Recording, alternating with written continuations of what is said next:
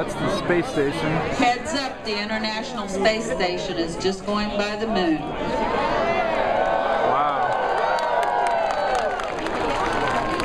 And we see the space station traveling over the Kennedy Space Center on NASA television. Just past the moon. I got it. A bright dot in the sky. Residents throughout the world can find sighting opportunities by going to NASA's website at www.nasa.gov and looking for sightings. The space station is longer than a football field. Its solar arrays span 240 feet and it's 45 feet tall. It's a large object, it's getting bigger all the time. 6 permanent crew members are there today, about to be joined by the 7th crew science in space.